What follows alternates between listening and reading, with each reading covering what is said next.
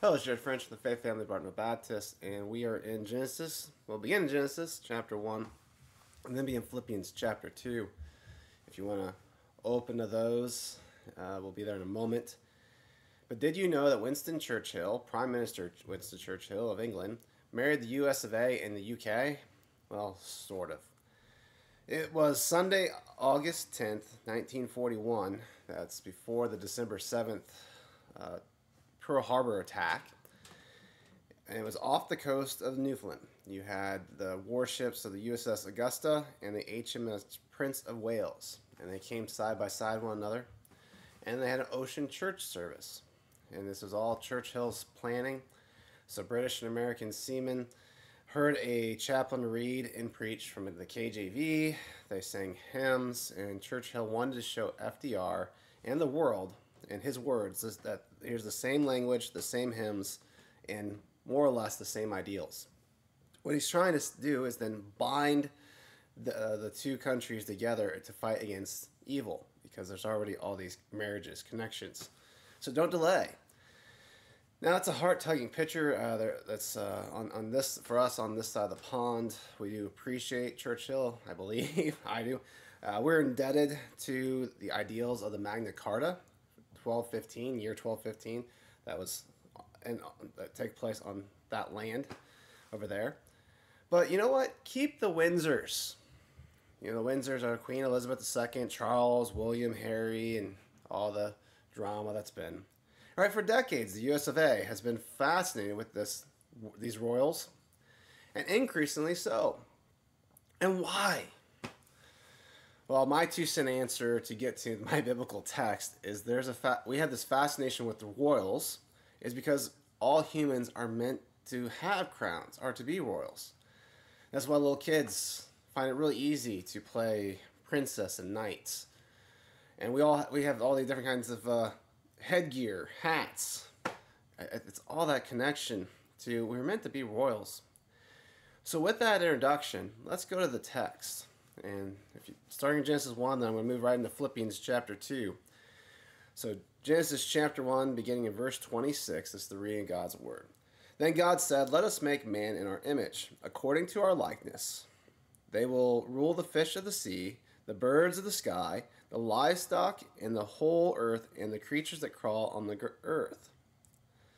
So God created man in his own image. He created him in the image of God. He created them male and female.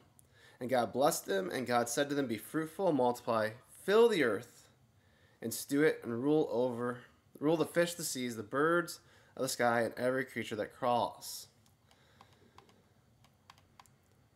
Let's see.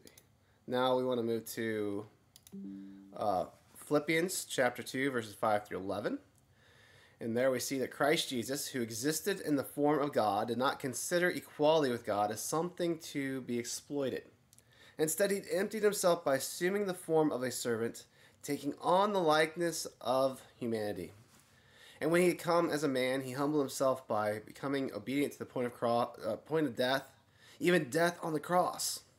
And for this reason, God has highly exalted him and gave him the name that is above every name, so that at the name of Jesus every knee will bow, in heaven, on earth, and under the earth, and every tongue will confess that Jesus Christ is Lord, to the glory of God the Father. This is reading God's word. What did we just read? Well, this is a new series on finding Jesus, where we're going to start with an Old Testament idea and see how it points to Jesus. And so in this case, kind of this royal idea, this royal image. And the key idea here that I give up front is that humans were meant to wear crowns. And more specifically, believers are to wear crowns. I want to unpack that. It seems kind of like a figurative thing, but it has some practical merit. The first point will be on the crowning of creation from that Genesis chapter 1, 26-28 verses. The second point will be the crowning of humanity. That's going to be from that Philippians chapter 2, verses 5 through 11. The third point will be on the crowning of believers. And that comes from a number of, kind of leads from those 2 points into some other verses. So with that, let me pray and we'll continue walking through God's word. Blessed Father, I do thank you for this time to have studied your word, to consider these truths, and move beyond just what we can see. and let it help us with what we can see, so that our faith may be grounded upon the things you said and not just what we think we know. For you have spoken in your word to help us see how we do live before an awesome God who's outside of what we know, but yet everything that we know also points to.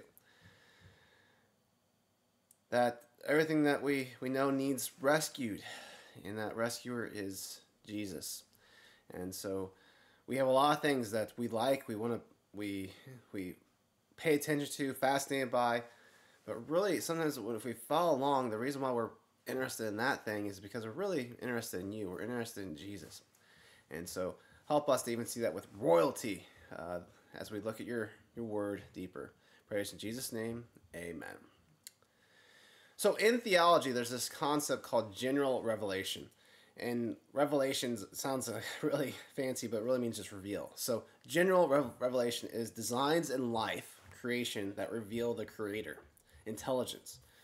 So Psalm 19 verse 1 says, the heavens declare the glory of God, and the expanse proclaims the works of his hands.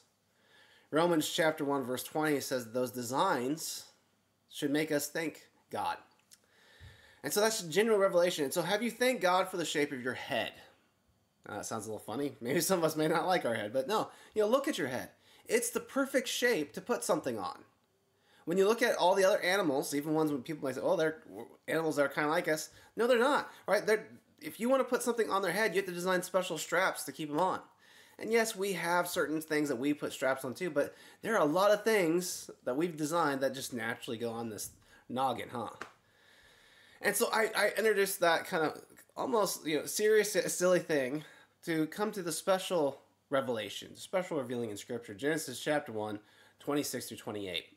These verses, many have observed, it's the crowning of creation. Crowning of creation, as I called point number 1. What I'm saying there is God has put this final glorious and royal touch on things.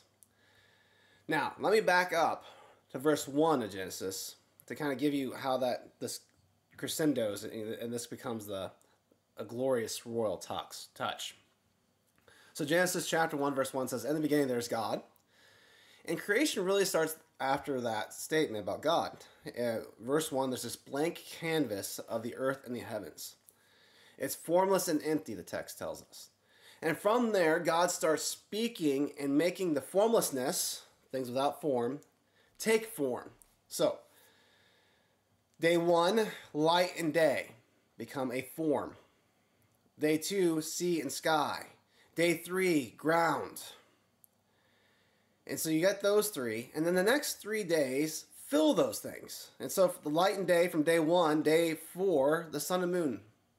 Day 5, the creatures of the sea and sky. Day 6, the creatures that go on the ground. And what we notice as we walk through those, if we did read those, you'll see that God speaks. God says, and then they're there, right? God says, let there be light, and there's light. God speaks things into motion. And so what I'm getting at, so we read those verses, and then it begins, and that kind of goes kind of quickly. And then chapter 1 begins to kind of slow down a little bit there in verses 26 to 28. It almost seems like it's repeating itself, but it's not. Verse 26, it's actually God speaking to God. It's kind of divine conference, a round table meeting. So a lot of ways, if you've been to a meeting, a lot of times people take notes or minutes so that they can share it afterwards with everyone. A lot of times what you do is you list the people who are there. In this case, we don't get the attendees list. And so let me fill that in for you. At least I'll give my argument that I believe that, Genesis chapter 1 verse 2 says the Spirit of God is hovering over the waters of creation. So that seems like a distinct God, part of God. And then verse, you have throughout this God who's speaking things in existence.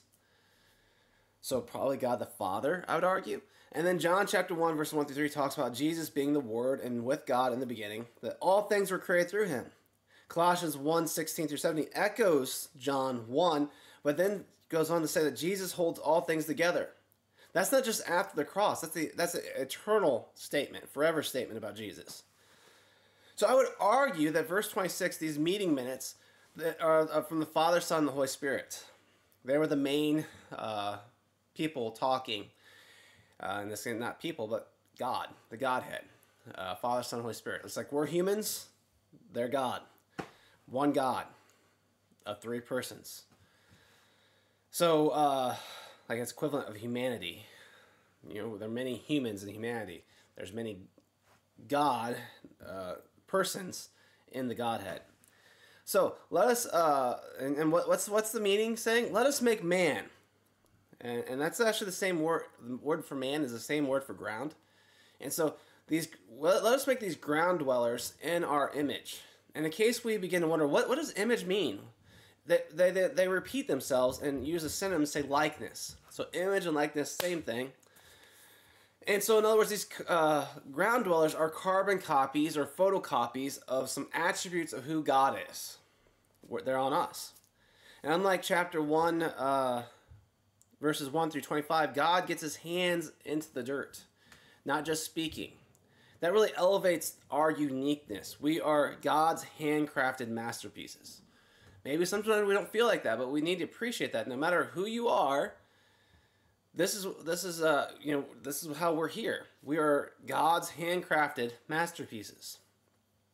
And then God says that they're going to rule over the earth and everything in it. So from the skies to the ground, birds, fish, animals, forests, to the deserts and insects. Someone really needs to tell the mosquitoes that we rule them. But the rule, and then there's verse 20. There's this word subdue, and what does that mean? Well, let me quickly say that these are the wrong verses to support things like hunting and population control.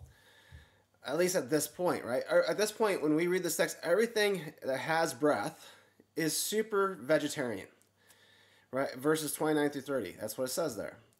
So you could be strong like a gorilla's on plants, right? Isn't that amazing? You look at a gorilla, looks like he's been in the gym, a gym bro, eating tons of protein, beef and such. No, the gorilla's only ever eaten vegetables, plant life, and they're massively strong. Well, if we could have been like that, sign me up.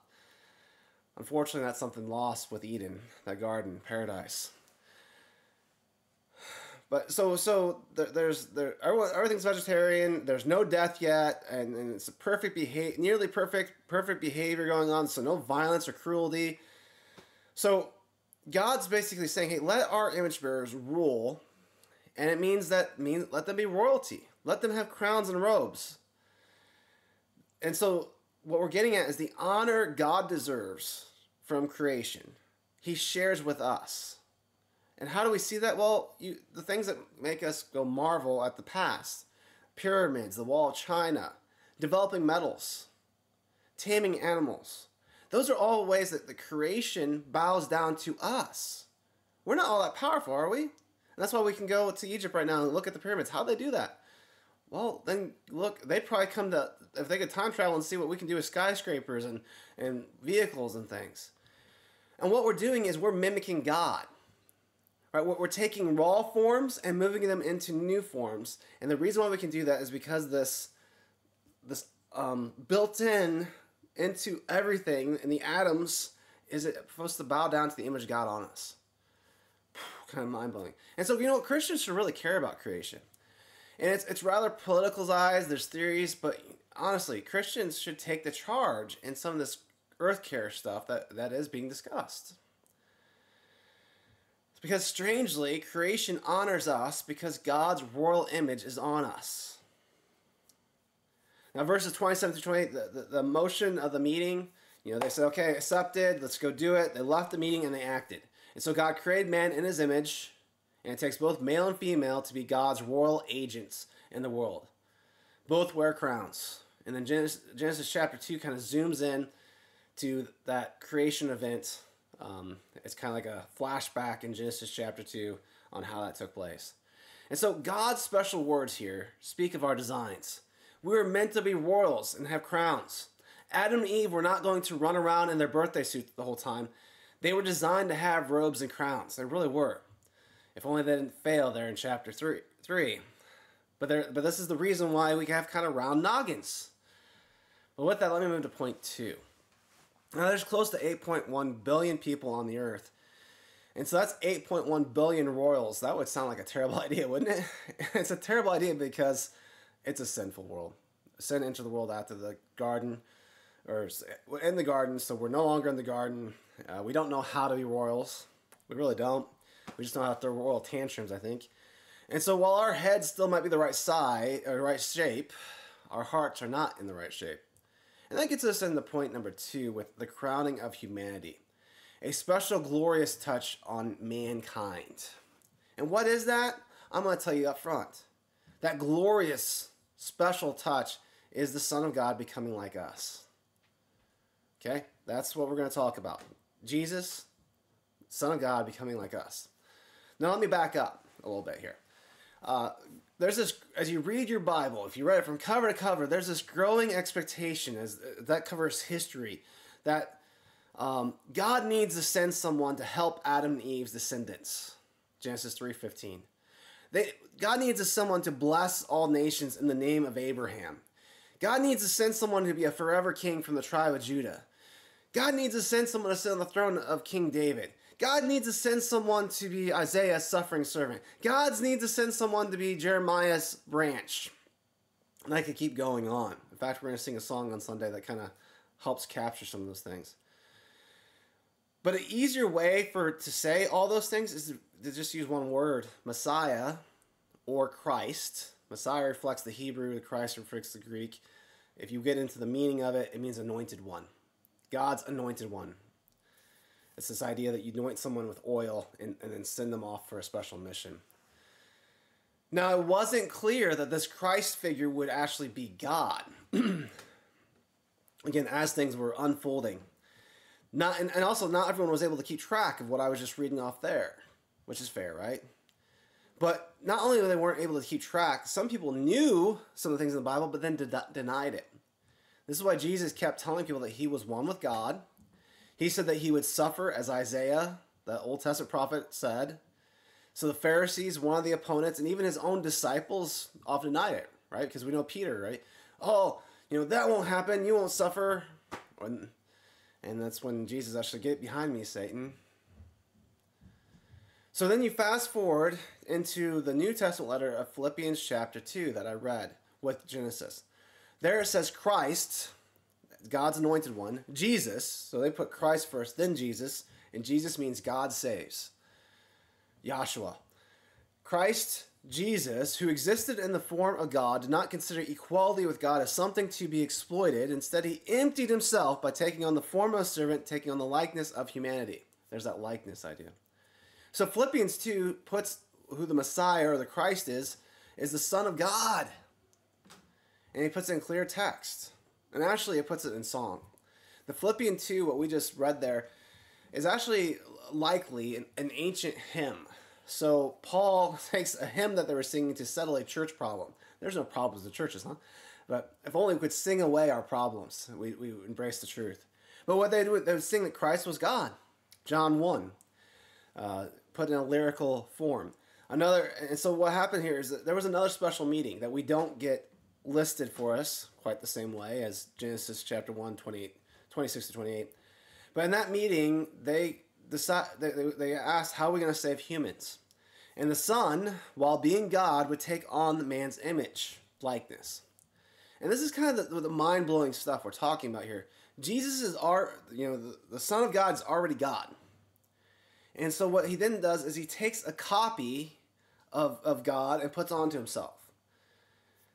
That's how he becomes human. He's already God, but then he takes the form of a copy of God, right? Because that's what we are. We're the image of God.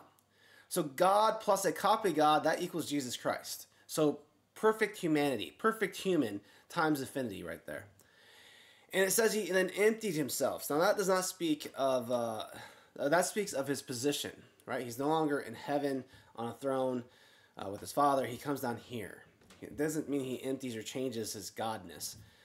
He puts that, he subjects that to his mission. It speaks of that he becomes a servant, Isaiah 53.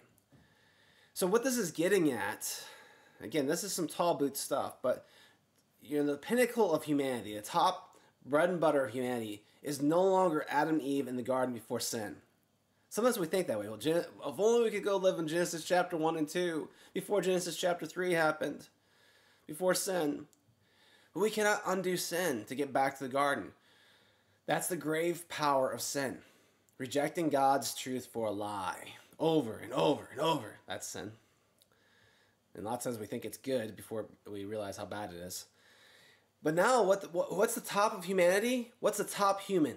It's actually, while we get that bad news, it's Jesus Christ, who conquered sin and death, rose to be enthroned. Right? On earth, he was crowned with piercing thorns on earth, Matthew 27:28, to then go riding to the clouds to receive a golden crown in heaven, Revelation 14:14, Daniel 7.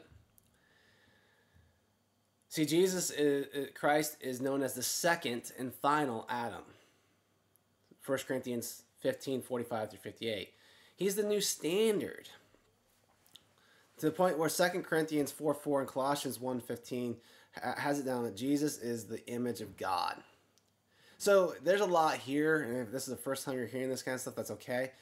But what I'm getting at is from point 2, is Jesus is the final updated version of Genesis 1, verses 26-28. Right? We're not trying to get back to the garden. We're trying to get to Jesus. Now, good news is he's coming to us if we're saved. But the point here is, if we want to find our identity, God, how do you see me?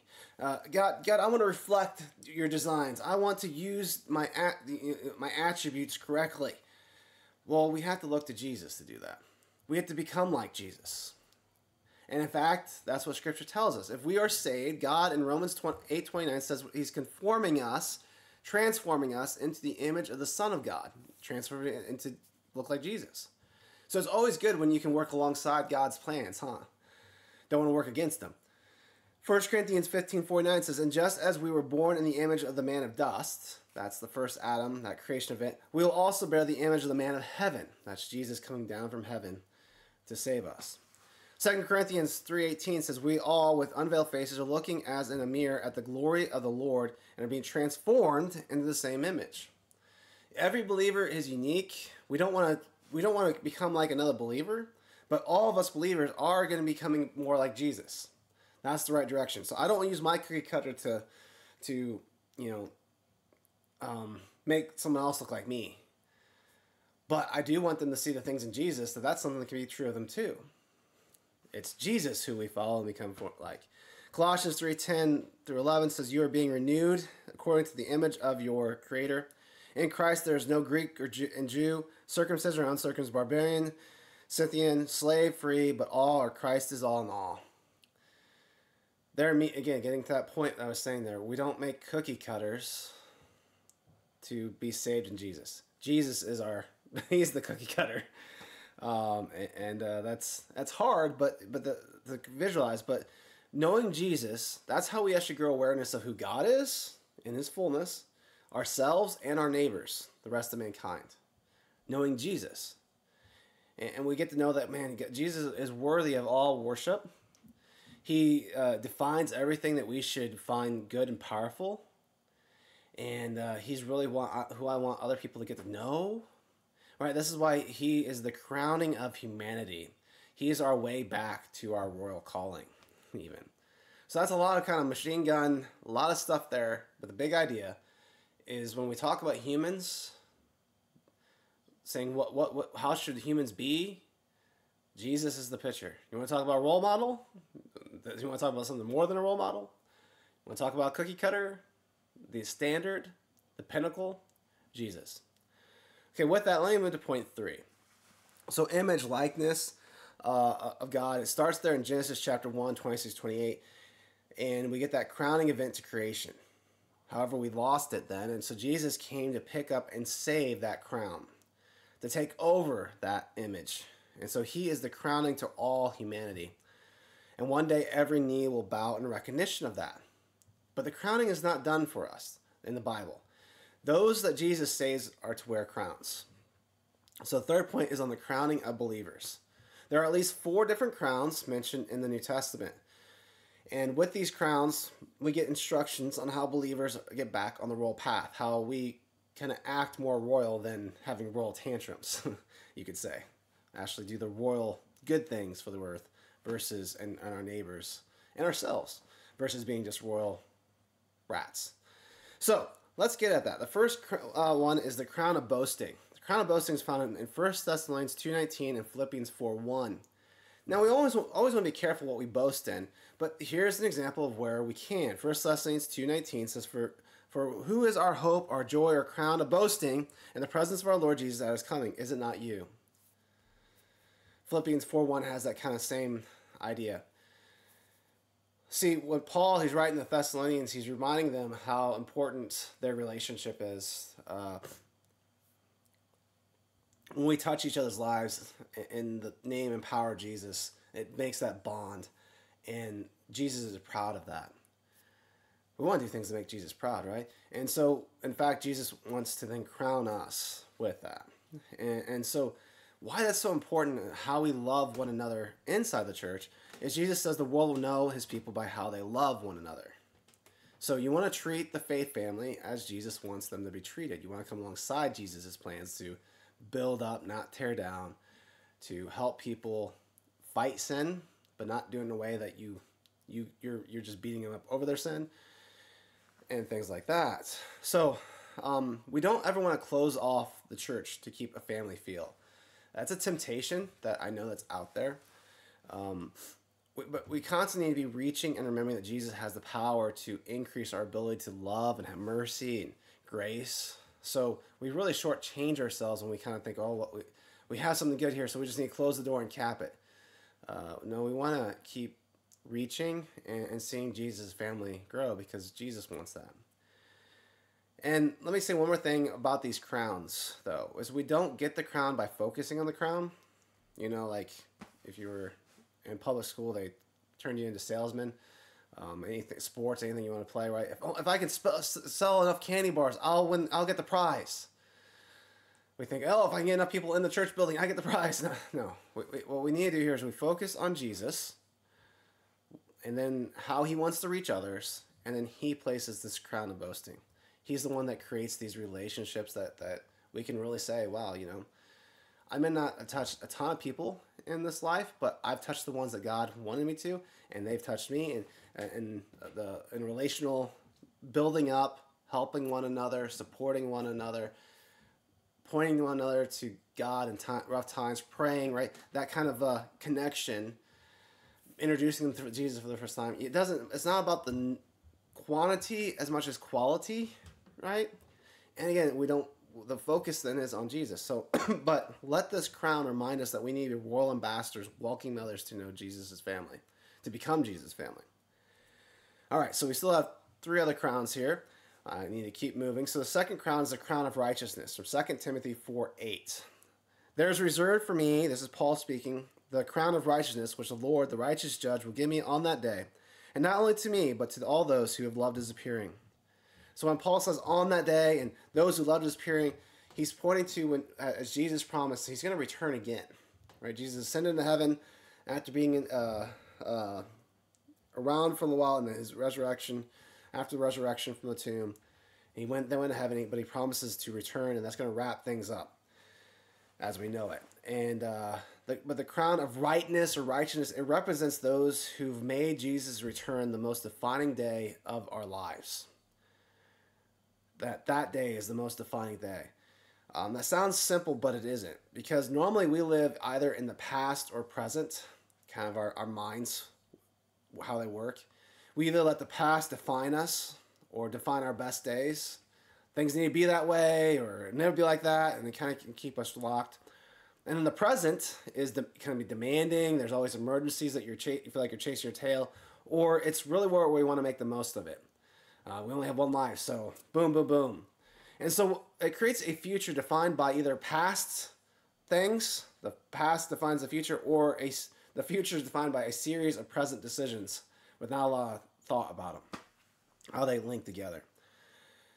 Whew, that's a lot of stuff there, life, philosophy, looking at life. But practically what that means is how most of the time we live life is like we're on an ocean and there's a lot of ups and down waves, right? And sometimes we just like it to be calm, but that's the time when that big old hurricane comes through. And often those waves of life are overwhelming us, right? Because we think, man, if this is how it is right now, how can I ever see a different kind of day? And it can lead to despair. But with this crown of righteousness, why Jesus gives us this in the text, telling us ahead of time, it reminds us that Jesus on that final day, that's going to actually be the most defining thing for us. And he wants us to wear crowns. So, yeah, today's hard. I feel like, man, the waves have pushed me over. This is reminding us that we need to also think through, well, you know what? My best day is yet to come. I'm going to be before Jesus one day. And that will be the most defining thing for me. Remember the crown of righteousness when life circumstances feel like they're defining us versus us defining them. We have something better ahead when Jesus is going to define us by crowning us. The third crown is the crown of life in James chapter 1, verse 12. In Revelation 2:10, James says, "Blessed is those who endures the trial, because when he stood the test, he will receive the crown of life that God has promised to those who loved him." Revelation 10 kind of adds in there kind of what exactly the trials. It's really standing up for your faith, living your faith out, being real. And when we talk about this crown, that, again, Jesus wants to give us it, the challenge is when we walk through this world, we can say, well, woe is me, I'm treated badly because of my faith. It becomes kind of a martyrdom syndrome. And guess what? No one is earning any points by telling people or God how bad things are for them. That's not being real about your faith. We feel like it is. How many people can we say? We earn no points for being that person on the news media complaining about how people are treating Christians badly. We get no points for the viral videos. We really don't. If our faith is real, yes, we'll go through some difficulties like this. People in other countries suffer a lot for their faith in Christ. But you know what? We don't have to say a word to Jesus about this. He knows. He'll just walk over and put a crown of life on our head. Isn't that encouraging? We don't have to do the woe is me martyrdom. Fourth thing is the unfading or imperishable crown in 1 Peter 5:4 and 1 Corinthians 9:25. Sometimes people count these as two different ones, but I would argue they're the same. It's the crown that we have in victory after a Christ. We do the three things I've already talked about. The Christ-like impact on others, where we look at that, and our greatest hope, our greatest defining moment will be when Jesus returns, when we're before Jesus.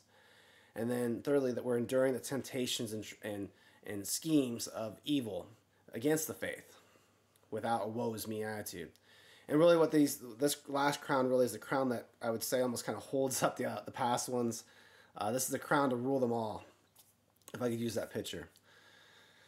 So Jesus puts these crowns on our head, each one of these. And this is how believers become, 1 Peter 5:9 says, royal priesthood.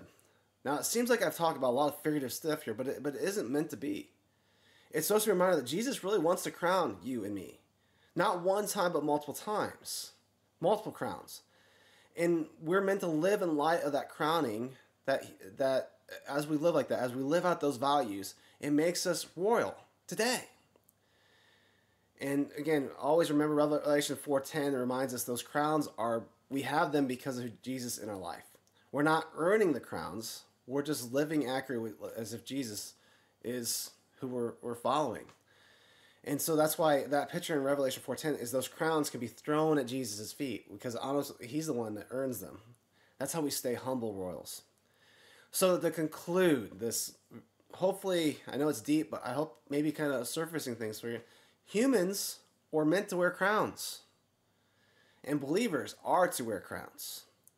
So go be the right kind of royal. Impact others with the truth of Jesus. Look for your most defining moment is always ahead of you when Jesus returns. And so let that help be a guiding light when the seas get rough. And endure in our faith through the trials and temptations and schemes without a woe is me or viral videos on how bad things are for Christians. Be victorious, humble royals. Jesus has already conquered all, and all will bow. Live like that. Let me pray. Blessed Father, I do thank you for this time in your word and these truths. I know it's not always easy to live in light of them. I can get woe is me. I can get tunnel vision. I can fail the temptations, the schemes. I can get sucked into thinking that I need attention, that people need to understand what I'm going through. Again, it's not wrong to, because obviously it's good for the body to know one another, the faith family to know one another and help one another. But the question is, how am I doing it? Am I doing it like I'm pouting and making a scene, or are they really coming because they care about me and I'm someone that can be cared for? And so, God, I do thank you for these truths, that they do challenge how we live as Christians. That we wouldn't just have that name and throw it around and for things that don't matter or things that aren't going to last, but these are the things that are eternal, that are going to last forever. These relationships with you and with your faith family that you create. And so I thank you for your word in Christ's name. Amen. Thank you for your time. May you see more Christ in your life.